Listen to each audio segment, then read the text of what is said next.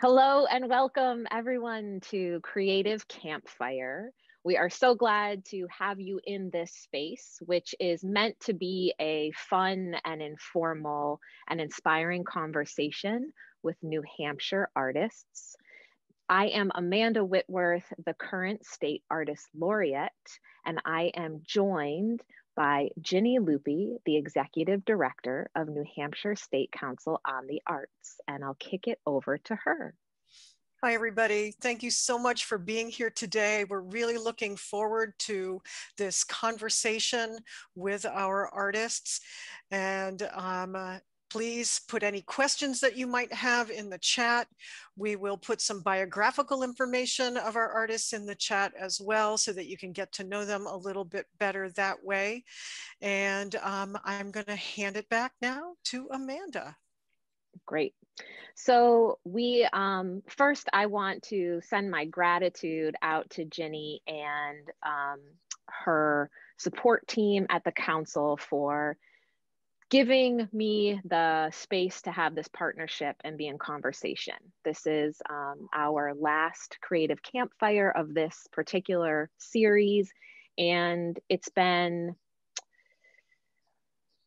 filled my cup. So it's been so wonderful to be in conversation. So thank you for your partnership and support. Today I am joined by three extraordinary artists here. And rather than run off their biographies, I am going to ask each of them a series of questions to get us oriented to who they are and where they come from. So Pedro, I'm going to start with you. Yes. Awesome. So what is your full name? My full name is a little bit tricky. It's a Portuguese name. So it's Pedro. My middle name is Henrique. And I have two last names, Flor Pimental. But I just go by Pedro Pimental. I think it looks better on screen. Nice. Awesome. And where are you coming from in New Hampshire today? I'm right in the capital, right in Concord, downtown.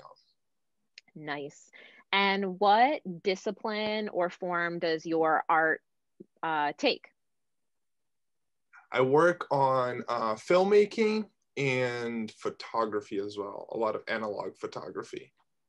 Nice. And a little bit of writing. Incredible. What's your favorite food? My favorite food? Oh boy. It's probably going to be Japanese food. Anything Japanese, I'll take it. So in Concord, so you've been to Moritomo's in Concord then? Yes, I've pretty much been to every single Japanese restaurant in Concord. Yeah, fantastic. And I might do it once or twice a week. Yes, no shame. That's good. That's really good.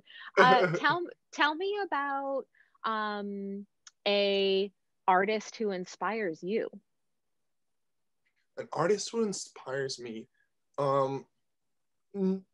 One of them who really does and have been doing for a while, more in a personal level rather than in an artistic way, is definitely going to be John Lennon. And I've loved John Lennon since like before high school. And, Cool. You know, the way he does his works, the way he approaches things with his work, especially his solo career, just inspires me to keep on working on something and to put meaning into everything that I do. So he's always been a big, big focus. Excellent. And what's a recent project you're working on that's filled your cup?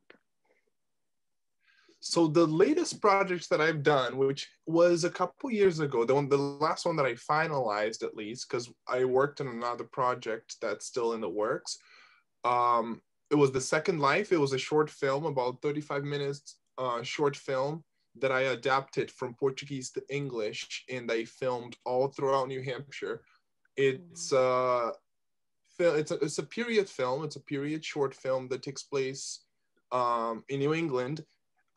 It's about a guy who wanted to start a new life with a lot more experience, so he would know everything that was going to happen to him, and that kind of worked against him in a way. So it's from the guy in the life after narrating the whole tale. Cool. And told from his perspective. Very cool. What's on your bucket list? my bucket list, travel around the world and take a lot of pictures of different countries. Cool. Awesome. Thanks, Pedro. Thank you. Amy, all right, let's unmute. Am I unmuted? Yes, I hear you. Hi. Yay. Okay, wait, you're muted again. Let's see. Try it.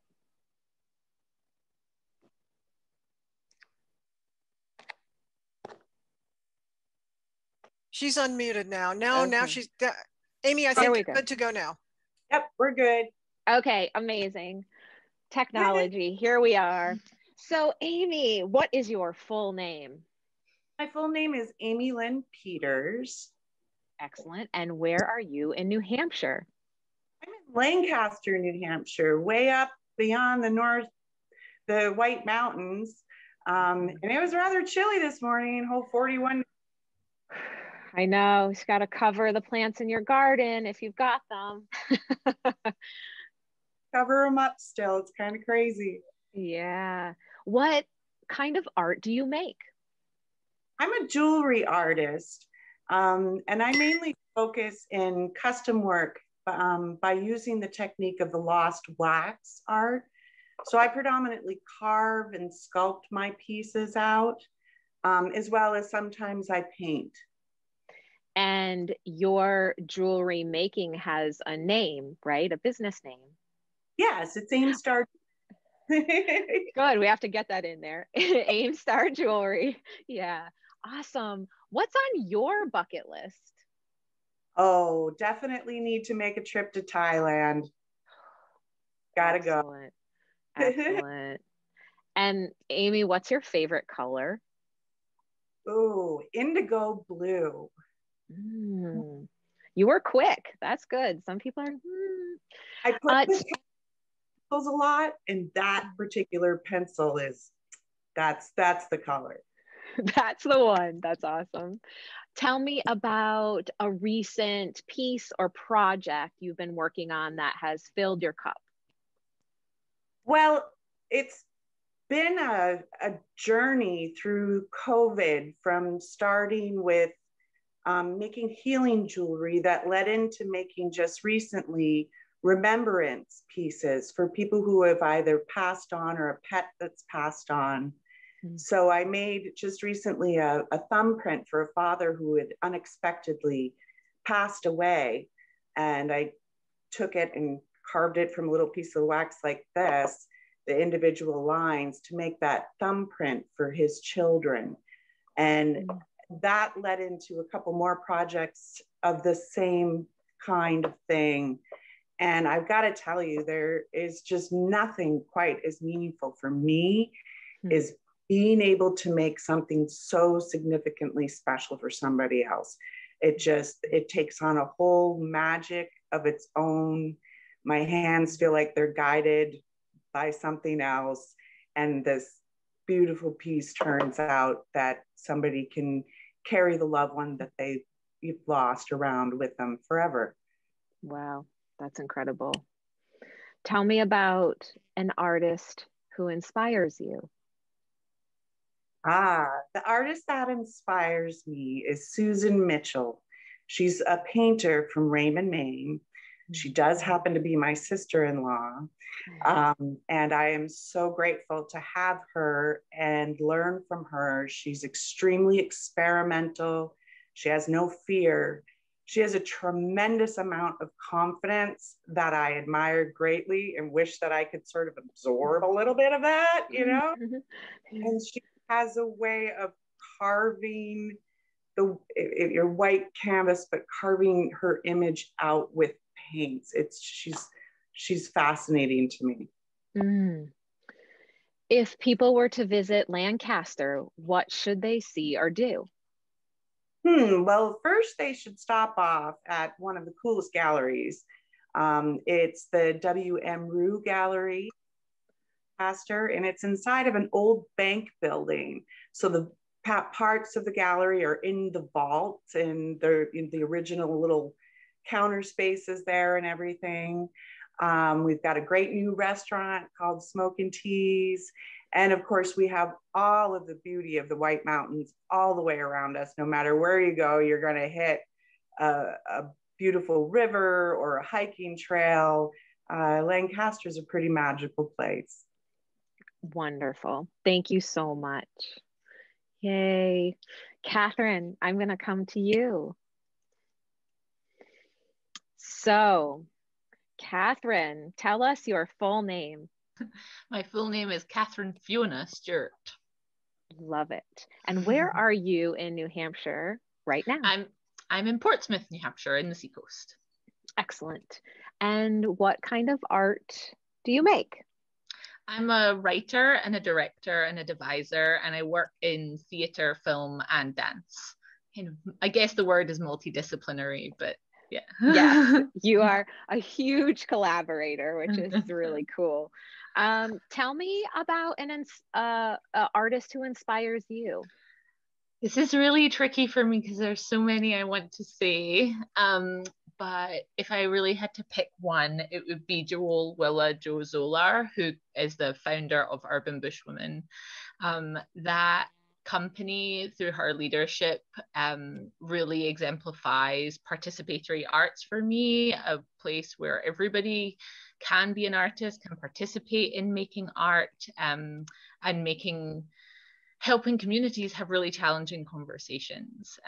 Yeah, she's a really inspiring mover and creator and instigator. Yeah, she's good trouble. That's what she does. Yeah. Yeah. Are you a coffee or a tea person? Oh, absolutely a tea person, of course. Yeah. I'm like, I know this. I'm a coffee person, but awesome. Tell me about a recent project that is filling your cup. Yeah, absolutely. I think the one I want to talk about is I'm currently doing an MFA in creative writing at Goddard College, a low residency, and my creative thesis, my play, is about the past, present, and future of American healthcare, and it kind of expands and explodes all that we know about what it means to have healthcare, and what is kind of filling. The reason it's filling my cup right now is that I don't know what the destination is. The joy of being able to study at Goddard is that I have 2 years to write a play, which is a gift. I usually write much faster. I usually have a very broad, clear plan of where I'm kind of going. And this is really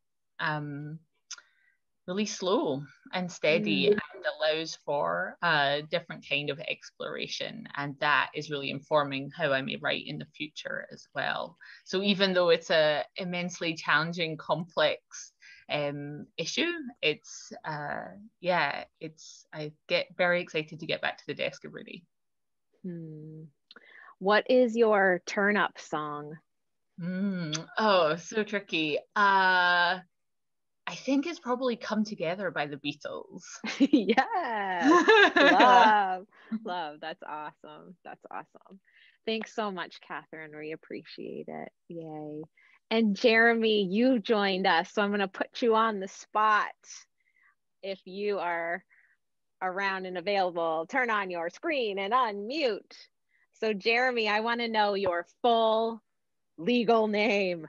It's Jeremy Richard Oneail, and just take like all the vowels and throw them into O'Neill, and sometimes a Y, and we say we stole them from the Welsh, and that's why they have to use Y's, and we have all the vowels. Yeah. There you go. That's right. Awesome. And where are you in New Hampshire right now? So my studio's in Goffstown, New Hampshire. Yeah. Nice. Yeah. Nice. So we used to live on the other side of Goffstown, but now we live near the airport in Manchester, and it's just, I found a landlady who doesn't realize the value of her property and doesn't care about money. So you are here, right? Amazing, right? Amazing. What's your turn up song? Gosh, so I pretty much I don't really have a song. I have genres. I'm not really a favorites person. I've got like favorite things I like to listen to. And if I just want to be like really upbeat and stuff like that, I listen to Disney stuff. All right. Yeah. You know, so that's all good. Or I'm a big pop punk fan. So, Nice. you know, anything from like, you know, Green Day or Teenage Bottle Rockets or the Lillingtons and stuff like that. So, yeah. Nice. Love it. Tell me about what you make. What form does your art take? A couple things I know. Yeah. So I make stuff, you know, and so that's what I always tell people is that, you know, I'm an artist. But the great thing is I get to live, you know, because I make stuff and people love stuff, you know, like everybody's like naturally a dragon and they're hoarders and they just want more stuff and more stuff all the time. So all my sculptures, which is generally my forte, are, you know, things like this, all these masks. These are actually high-end silicone masks, just like you'd see in a Hollywood movie. So you put it on someone and the mouth moves and the face moves and it doesn't take any makeup or anything. And so we sell these all around the world to give people that feel for collectors and stuff. But then, you know, kind of like the side thing to that is that I really love to create fantasy and bring it into a reality. So that's why I make these. I'm making monsters, you know, that now people can be a monster. But I also love making things for cosplay, or so we do a lot of like Harry Potter events. We actually rent the castle in Worcester. That used to be the Higgins Armory because it's the Great Hall of Higgins, you know, Harry Potter. And so then all the things that I make are like mandrakes or pixies or things like that. But they're that size, and I want to try to make them look real so that when you're buying stuff that makes you feel like you're part of that world. And so that's, to me, that's my art, right? It is that creating this immersive environment, you know, this alternate reality that people get to be in, and you know, make it so that people don't have to use their imagination if they don't want to. Cool. Do you drink? I was going to say, do you drink coffee? But I feel like that's not a good question. You don't need coffee, Jeremy. Here you are. Yeah, you know, yeah. So like caffeine doesn't really affect me a whole heck of a lot, surprisingly enough. This is just, you know, me on people. But yeah, like coffee in the morning, and, you know, as long as it doesn't taste like coffee, as long as it's kind of, you know, like light and sweet. I kind of want this melted ice cream. And then yeah, and then in the evening, sometimes tea when I'm feeling all sorts of refined and stuff like that, and especially when my dad come over, so I'm like, oh, I'll have some English breakfast tea at 11 o'clock at night while I do some stuff. Yeah, that's awesome. Me on people. Someone needs to write a book, and that's the title. That's really good. That's so good. Tell me about an artist that inspires you. So I am a huge fan of history. You know, that was my minor, and I did a lot of stuff, you know, with like medieval reenactments. I've traveled all around the world doing stuff like that. So I always look at like the Renaissance masters, and while I have like a light appreciation for, you know, like modern art and stuff, just having done it and know how hard it is, and, you know, and they were able to recreate reality in such beautiful ways that, you know, even with like modern technology and stuff like that, it's still like, you know, Giovanni Strassi with the Veiled Madonna and stuff, and you look at that and you go, I know how he did it, I just don't get it. You know, I chalk it up there with like airplanes and cruise ships. I understand how it works, but I don't get it, you know. Cool. And so I can look at stuff like that, you know, like wander through the Louvre and go, oh my God, I read all about that, and just stare at it and stare at it and stare at it, you know. Cool. Cool. Awesome. Thank you. I'm so glad that you're here. I'm so glad you're all here. So I am going to just pose a question, and feel free, all of you, to unmute as you wish, to engage in the conversation, and feel free to talk with each other too. So obviously we all know that this past year has been different and challenging, beautiful and horrible in different kinds of ways. I'm really curious to understand about a stickiness or a challenge that maybe you haven't come out of totally or finished your product completely, but a stickiness or a messiness or a challenge that you're working through through this past year.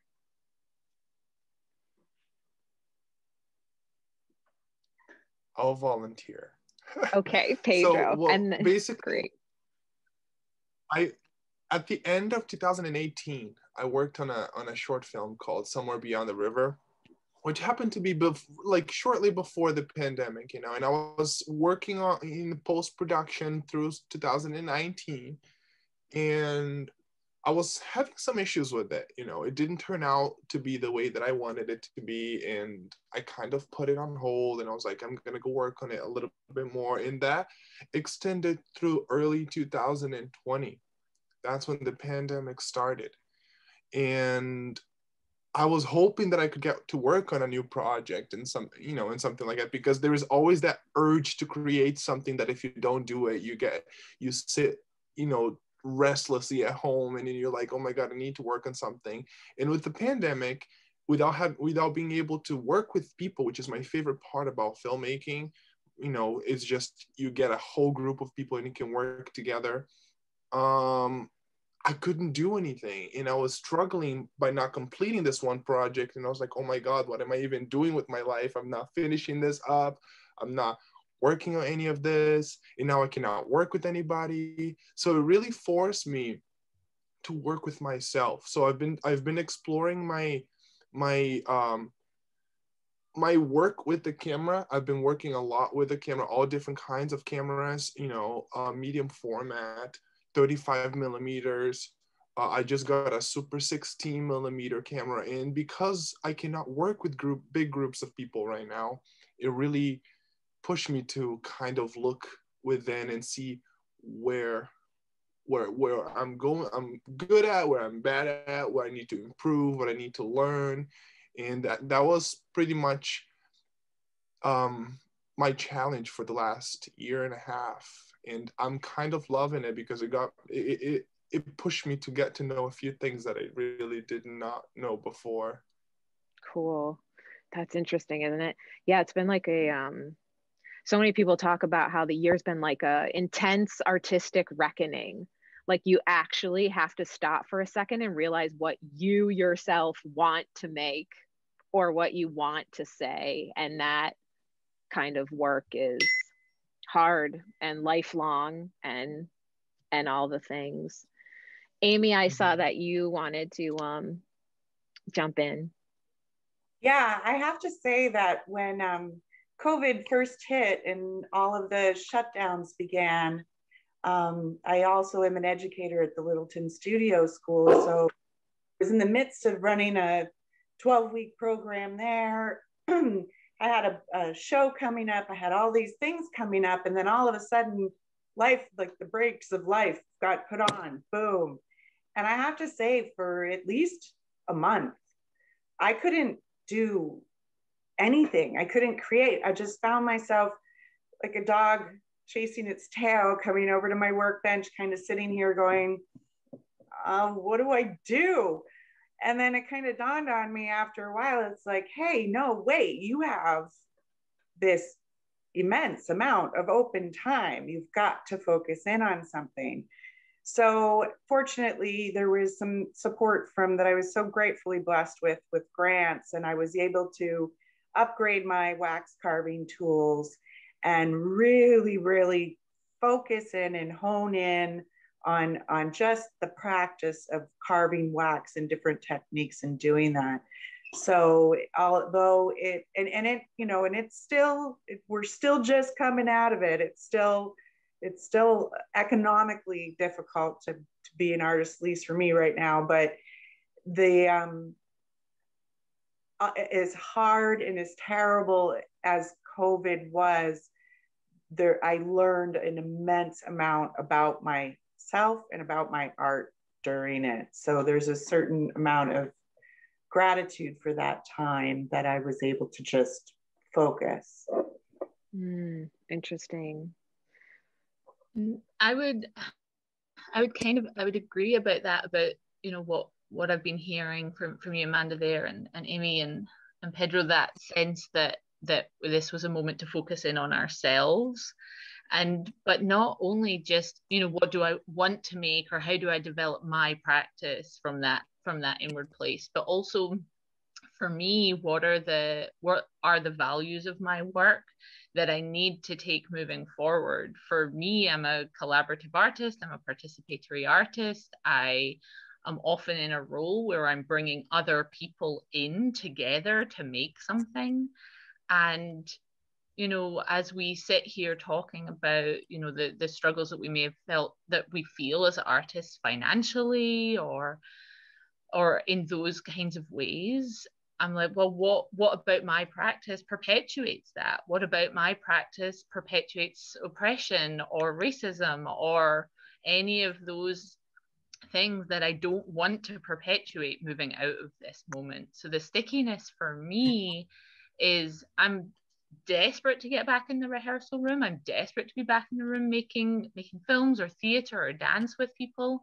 But I am feeling the stall right in this very moment, thinking like, well, now it's beginning to be safe again, but I don't want to call people, other artists, into the room if I can't support them financially, if I can't support them in a system where we're supported emotionally and psychologically and physically, and that I have our lives supported.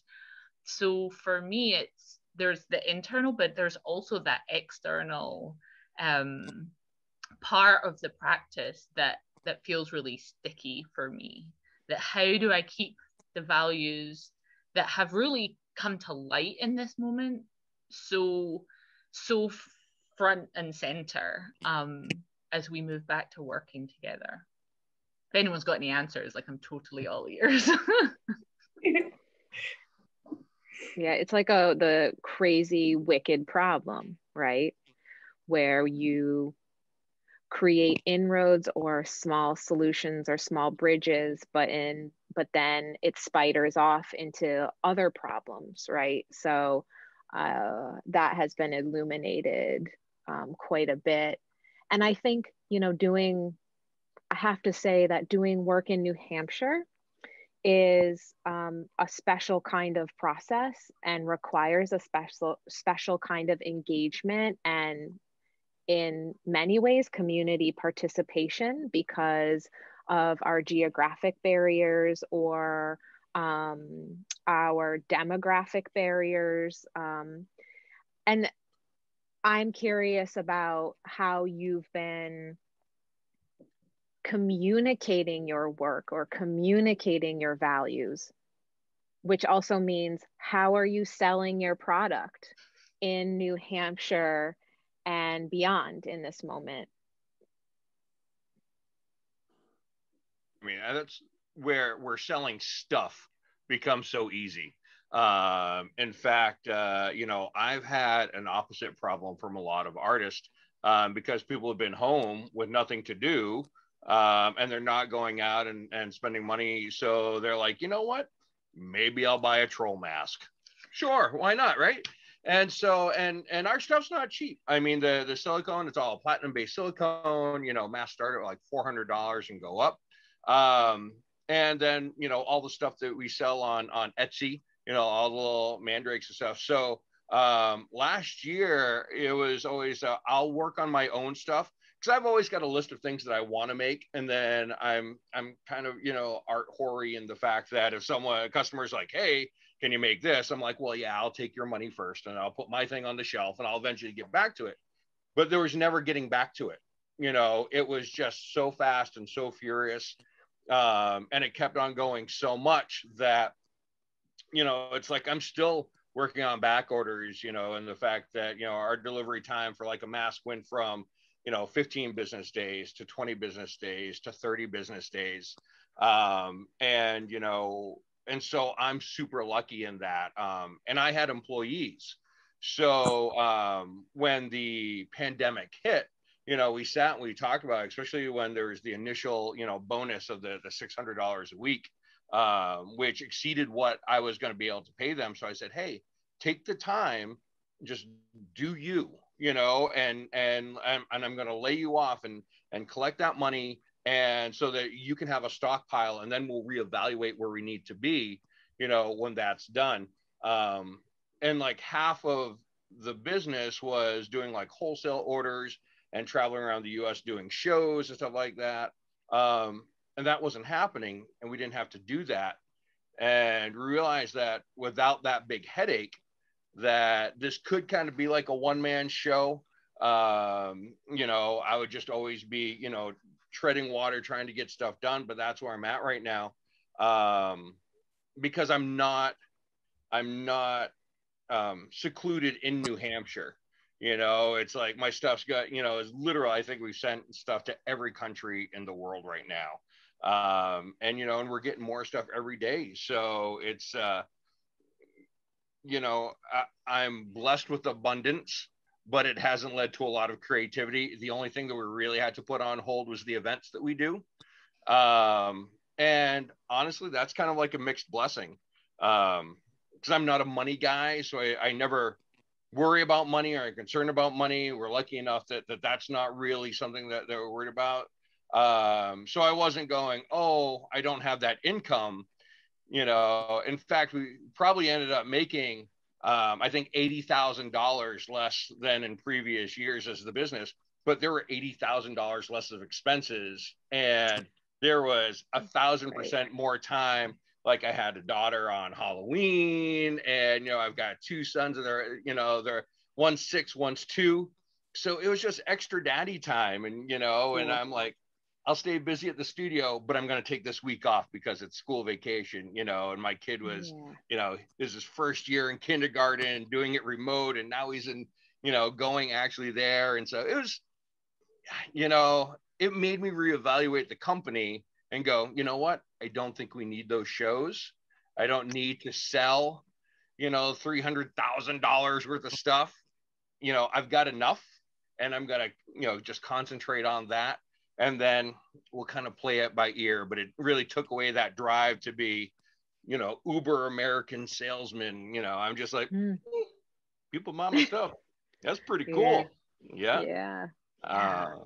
So now that's really interesting. That's really interesting because in a way, you are creating your work in a sort of a different kind of mechanism than say Catherine, right? Or Pedro. So that's really interesting. And people don't look at it as art.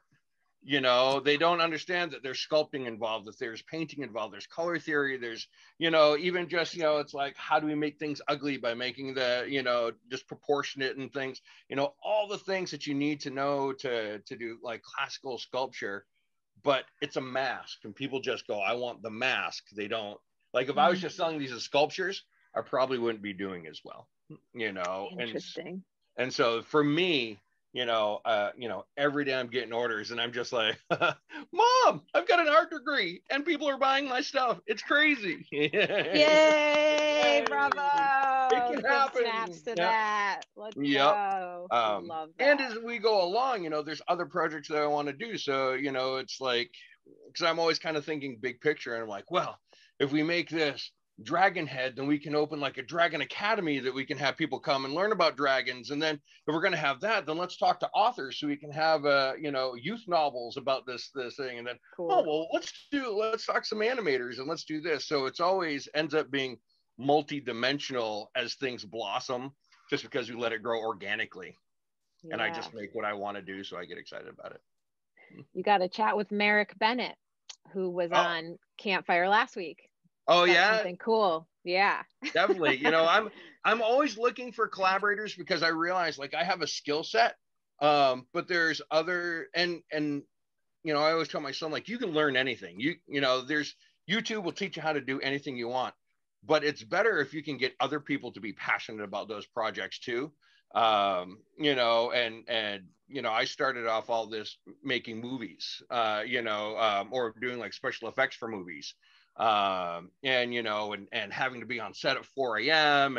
and you know, just the grind that big production, like small productions and big productions, you're either working on someone's passion project, and so you know, you're putting in like 18 hours a day for no money, or you're doing someone's big, you know, project where you're putting 18 hours a day for more money. Yeah. But it was one of those things where eventually I was just like, you know what, this isn't what I want to be. It's cool, you know, Yeah. I've met some cool people and done some cool things, but I like working 9 to 5 and having weekends off, and you know, and that works so well with my family and stuff right now. So it's That's I do awesome. very little art at home now Yeah. because you know, I get it all out here. Yeah. Cool. Yeah. How about Amy? Like, how are you walking through the world now in terms of your communication about what you make and the value of the things that you make? Well, when COVID began and everything began to really push to the online platform, I'm a tech phobe. I have like this really big issue with building websites or, you know, any of it. I lived in a part of the world where there wasn't any internet and there wasn't any cell service for like 15 years. So when I moved back here 5 years ago, it was like, and then with COVID, the push was to get it online, of which I feel I've totally failed miserably. My website is still under construction. So I really had to kind of analyze, okay, if I hate being on the computer and doing sales this way, what am I going to do? So then I began to reach out and search for more storefront, gallery front, and that's my outlet to sell. And from those sales, I gain clients who want custom work, and it just kind of rolls from there. But like Jeremiah was saying, although, you know, I certainly could use to make more money, it's not, I've realized that when I focus on, oh my gosh, I have to make money, so I have to get X amount of pieces done, and I have to, nothing comes out right. I just, that can't be my focus. My focus has to come from the heart into the piece, and then it will find its forever home. So that's, someday when I grow up, maybe I'll learn how to use a computer the right way. You just need to find someone that already knows how to use it, and then you know, use their skills, and that's, you know, out there. Oh. Yeah. This is a PSA. Someone come help Amy. It's awesome. I just want to kick it over to Catherine because I know that you have made some choices about how to propel your work by eliminating certain platforms. Will you talk a little bit about how you're walking through the world and how you're sharing your work right now? Yeah, absolutely. I left social media. Well, I left Instagram just over a year ago, and Facebook would have been maybe even 5 years ago. Because I think artists, but I think the whole world generally and all individuals are fed this fallacy that social media is the thing that we need in our lives, and I kind of think that's not true. And I think that for me, when the negative side effects of social media, Instagram, Twitter, Facebook, LinkedIn, kind of began to outweigh any benefits, I was like, there's nothing else in my life where I'll like continue to do this thing that feels bad for my brain, bad for my body, bad for my soul, and definitely bad for my art practice. Because how much do I actually make when I'm thinking about how will I share that on Instagram? So I just gave up on it, because I don't know who makes, I don't know who runs Instagram. I don't know who, and there's no other form of my communication where I let there be a mediator between me and the people I want to talk to. The principles in my practice is that I am in a room with the people that I'm making work with and for and by. And so I needed to start to find other ways to speak directly with my clients, my customers, my audience, my collaborators. And it's like a work in progress, right? A year later, and I'm still figuring that out, and I haven't made the choices, but I've also realized I didn't need to. When I really thought about what work did I get through social media, nothing. What work do I get by sitting down and having conversation like this with other artists? That's where it all comes from. That's where inspiration comes from. That's where work comes from. And so I didn't need it. So I've become a bit of an evangelist for like, you don't need social media, don't learn it, just leave it. Leave it and pick up the phone and give someone a call. I'd rather, call Pedro and be like, hey, you want to go get a coffee and talk about what we might do together? Or Jeremy, anybody here, And I just think, I know that wouldn't work for everybody's practice, but I'm constantly trying to ask myself, what do I do that I think I should do? And then that usually isn't what I should be doing, because there is no should. What would I like to do? What do I need to do? What could I do? Rather than I should, because should is someone else's pressure on us. That's oppression. And I'm trying to live an anti-oppressive, anti-racist life. And so, yeah. So I just left. I just left all forms of communication, and now I sit in my own artist hovel and write away and talk to nobody. No, that's not true. That is not true. Yeah. Thank you for sharing that. Through the several conversations we've had, inevitably we're talking about the push for technology and how we market the work that we're doing and how we share that, especially in these moments of isolation. And there's been, I think, Ginnie can chime in on this too. There is like a really sort of stark divide between people who are embracing putting their things out as publicly and as broadly as possible with different kinds of tech mechanisms, and people who've gone the other way to think about ways they can build face-to-face relationships, even though that is challenging in the moment. So it's always leaves my own mind with, is there a balance? What are other people doing? Is this mechanism working? Does this have value? Am I hurting someone by doing this or not doing this, right? Am I hurting myself? That's, these are conversations that could be for the next time. We could spend a whole day. So speaking of this balance, right, of sharing and building relationships, Pedro, your work is like at once intimate and public. Can you talk about that a little bit? Yes. So with visual arts, in terms of photography and videography and filmmaking, the internet is growing when it comes for the place to put all of that stuff into a point where not just us, but even big Hollywood studios, they have no other choice than to adapt to it.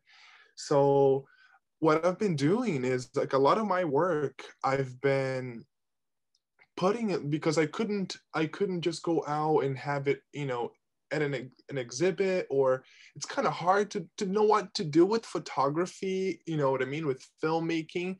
So I put it all online, and I actually got involved with a very nice community of film photographers on the internet, which, to my surprise, it is the most positive, the most constructing community I have ever had to deal with on the internet. And it forced me to see a lot of the work that they're doing and try to work on a lot of stuff that is somewhat in that field.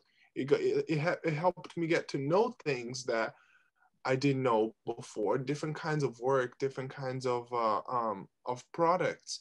And I've been focusing on a lot of that. I've been working on a lot of like landscape photography, which is something that a lot of people love to consume. You know, it's sometimes you see a photograph over here and it has trees, it has a good landscape, but at the same time, I love to try to like portray a certain feeling through these pictures, even though it's just me and the camera and I'm working by myself and I'm going to places that I'm like, I don't even know how to shoot the scene.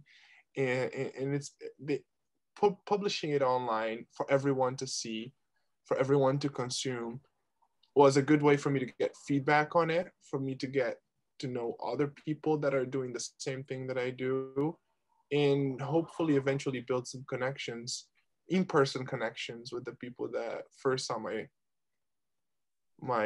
work online. Because as everybody said, like the person-to-person interaction, the in-person kind of working together and kind of feeding off of each other's creativity is the best way to work on anything, because you're dealing with people, you know, and there's an energy in the air that you do not get when you're texting somebody, when you're on the phone with somebody, when you're messaging or emailing something. You have to be face to face with that person. And I think it's something that I can't wait to get to work in situations like that now.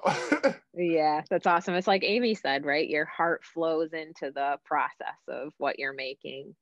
So, you know, our window for this conversation is fleeting. And I want to ask each of you, and Pedro, since you're here on the floor right now, what is your dream project? Like, if you could manifest anything, what is it?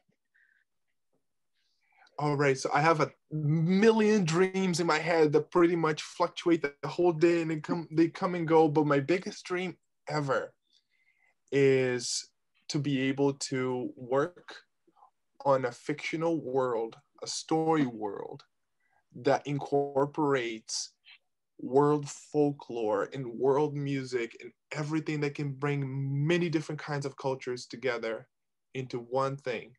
I don't know how to do that. I don't know how to get there, but that's my goal for the next couple decades. Epic. That's so epic. Jeremy, what's your dream project? So I always see my end goal, and I never know if I'll be able to achieve my end goal. But for some reason, I want to create an immersive environment theme park. All right. And it's so multidisciplinary of everything that's there, but it is in essence what I'd love to create. And that's kind of, maybe that's, you know, why I like Disney so much, but something similar to that can world build, that people, you know, and you get to involve so many different artists between painters and sculptors and just the story environment. Everything that I do, I love to help other people create memories and experiences, you know, and that's really what the art facilitates, you know. So it's a big dream, and we've got little chunks that we're working on, but you never know what can happen, right? Right. You never know. You have to put it in the universe. Amy, what's your dream project? My dream project is to have a big piece of rock, preferably marble, and try my hand at carving and sculpting something out of that. That's on my bucket list of, I've got to try it. I got to just once give it a try. So it's on the list. It's over there. I'll get to it eventually. That's awesome. That's so awesome. Catherine, what's your dream project for today? For today, and I dare to say I have found dreaming very difficult in this last year. But I think it's a project that I've half started. I have a play called At the Table that is about eating together and the food that we come from.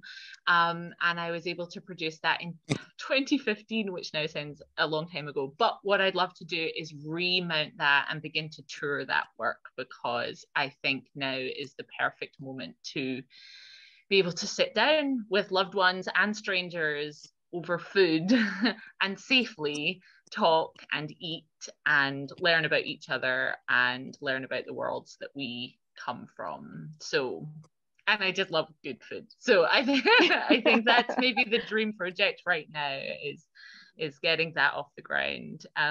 In that same way that Jeremy said earlier about where artists are recreating reality, I kind of want to show the realities we've all been living in, sitting at our own tables, but now just explode that out and say we can once again sit at each other's tables. Yeah, it's wonderful. So the last question for today is maybe less of a question and more of a shout out to the community in which you live and work. I'm curious, if we were to come to your town or your region, I want to know what you would recommend for people to see, do, eat, watch, experience. So Catherine, since you were just speaking, I'm gonna start with you. So what each experience? Okay, so you would have to walk downtown, go to Commercial Alley in Portsmouth, and go to Elfantine Bakery and pick up a cappuccino and some of their delicious baked goods, and then go walk down to Prescott Park and just watch the river flow and think about who has been nourished by that river for generations, thousands of years, and who is being nourished now, and who do we want to be nourished in the future. I think there's no better art than a river flowing into the sea. Awesome. Amy, so I know you told us a little bit about Lancaster, but tell us more. Well, I'd like to, Lancaster, I pretty much told you everything there is to tell because it's a really, really tiny place. But where I work and spend most of my time when I'm not at my bench at home is in Littleton, which is about 20 minutes from here. And Littleton is this beautiful, this little town that's just bursting with art. It's just starting to really take off. It's right on the Ammonoosuc River. There's all kinds of live music and art events. Of course, you've got the Littleton School you could stop in and say hi. The gorgeous studio space, great classes. You could start up the hill at Deep Earth Arts, which is a little oasis of peace and tranquility amongst a lot of really beautiful things. And there's numerous great places to eat there, and depending on what you like, you can't go wrong with stopping in Littleton for sure. Keep your eye out for the arts festivals that are going to be coming up there, because there's all kinds of exciting things that are going to be happening up here in the North Country. It is. It's awesome. It's so fun. And you should all go to the Polish Princess for some more yummy baked goods. And I guess there. How could I have done that? Yeah. Yeah. So Jeremy, talk about Goffstown. What's going on? Well, we're, the lesser known neighbor to Manchester. Goffstown is that especially if you go into downtown, it's very much like a little Littleton. Like cut Littleton in half, and that's what you have in Goffstown. And so it was really kind of nice. They have the local seasonal events and stuff like that. But honestly, because I've got 3 kids, 6'2" and 0, the only place to really go out, right now is like Chuck E. Cheese, which I wouldn't necessarily is a big cultural event that people should travel for. Stay with your local one is probably better. But you also got like Mount Unkanunik. It's got a lot of beautiful hiking trails and stuff. And if you get a chance to go into downtown Manchester, go to the Bookery. And it's a wonderful bookstore. Go into the kids area and you'll see a giant 16-foot tree with fiber optics, and we built that. Hand weaving 16,000 fiber optics through netting is not as much fun as it sounds. But it's with bookstores in reality dying left and right, it's a great place to go and to see flourish. So that's awesome. And they make a mean cappuccino there. Mm. And you can also go across the street to Dancing Lion Chocolates. And if you're gonna have a chocolate shop like I am sometime in the future, you should go there. First, I need to learn how to make chocolate, but it's superfluous. Yeah, awesome. Pedro, talk to us about Concord.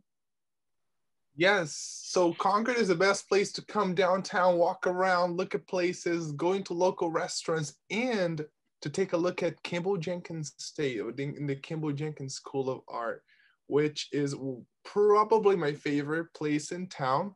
They are out there for the arts. They are out there to support all artists, every kind of artist, from performance artists to visual artists, and they actually were very supportive of me when I was working on my last two projects. I filmed two projects at Campbell Jenkins State, The Second Life and The Priest, and they have a lot of events going on. They have a lot of stuff happening to help the community, to work with the community, and they're a really cool team to get involved with if you are an artist in the area.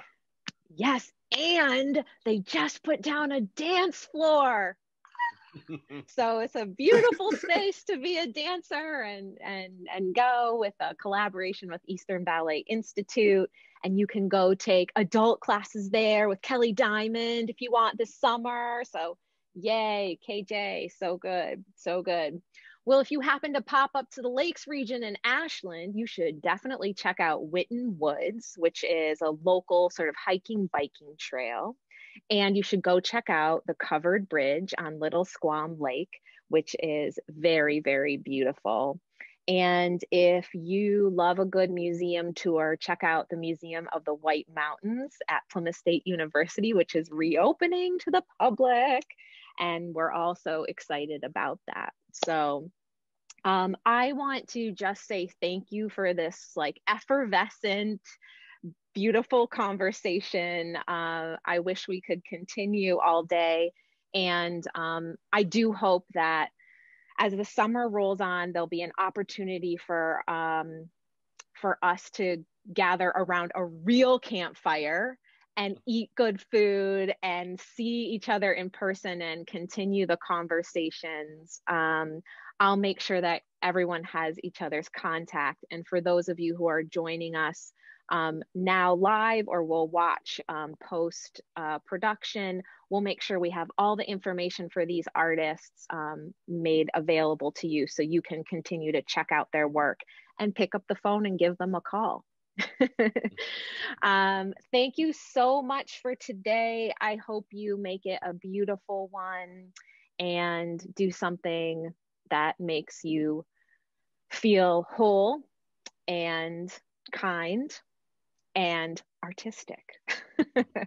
Thanks, y'all. I hope you have a great day. Thank you. Thank you, everybody. Thank you.